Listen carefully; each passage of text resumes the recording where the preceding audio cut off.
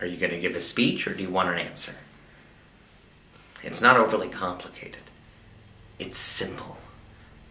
I do it for the money. No, I don't need the money. I want the money.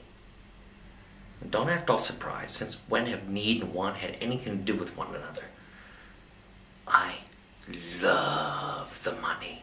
I love the money more than the things it can buy. Do you want to know why?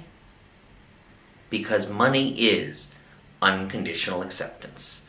It doesn't care if I'm good or bad, if I snore or don't, or what God I pray to. There are only 3 things in this world that give that kind of unconditional acceptance: dogs, donuts, and money. Only money is better. It don't make you fat, and it don't shit all over the living room floor.